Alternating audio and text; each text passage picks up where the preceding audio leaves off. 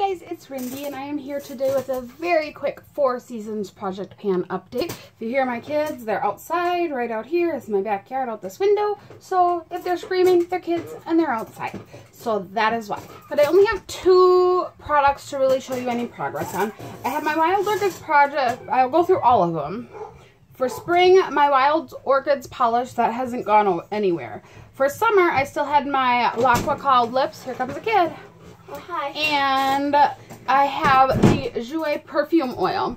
And this one came along on vacation, and this was the only perfume I had. So you can see how big my bubble in there is getting now.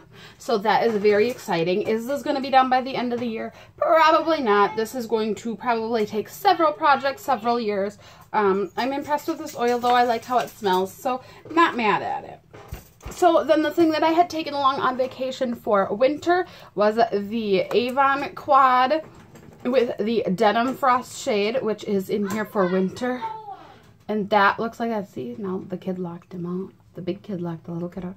But that is what my Denim Frost shade looks like. I'll try and like block the glare from the window back there. It's a beautiful day.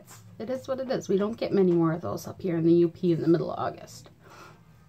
So that is what Denim Frost looks like. And then the final one that I had left was the Liquid Suede in Amethyst by NYX. And that one hasn't gone anywhere. That one did not come along with me. And that is the purple. So I haven't done the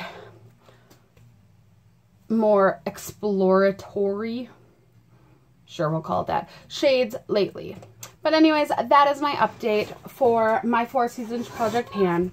Until the next time, I hope you'll stick around, check out my progress, check out the other PANtastic ladies in this collab, and I'm going to see what the other one is doing. So I will talk to y'all later.